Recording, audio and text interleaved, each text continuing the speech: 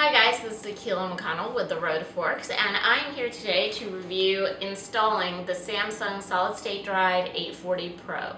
This is it right here. It's about the size of my palm. And I'm installing it into my brand new laptop. I've already migrated all of the data on this laptop into this using a very simple program. And now I'm going to open up the back of the laptop. Okay, so you just want to use your fingernail and get as close in as you can into the crack, and then I'm going to jam this card and then gently push up, and you'll hear a click of the plastic tabs opening up, and I'm going to do that all the way around. Okay, so I've gotten almost all of it open just by using the fingernail. And one thing I recommend is if you're opening this that you go back and forth on the sides, because as you open this side will also open up a little bit more, so it makes your job a lot easier to go back and forth on either side. I was just able to go underneath the hinge and easily take it off. It takes about 15 minutes to remove the back cover, so just be patient.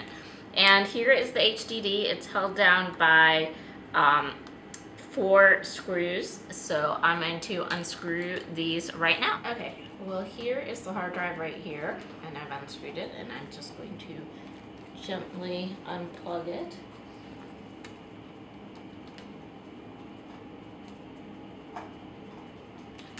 There we go. And this is the hard drive. And now I'm going to unscrew the casing, which is these 4 screws here.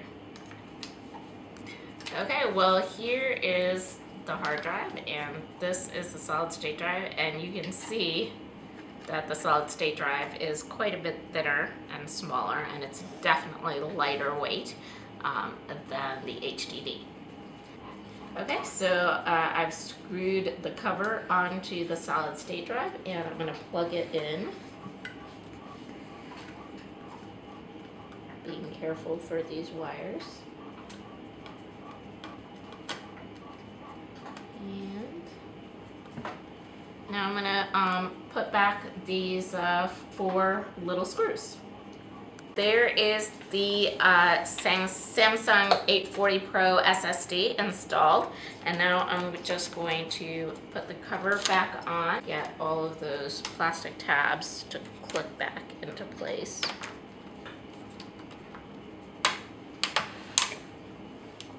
So I snapped it all back into place, and I just have to put all my screws back in. So I'm going to do that, and I'll come back and we'll boot it up.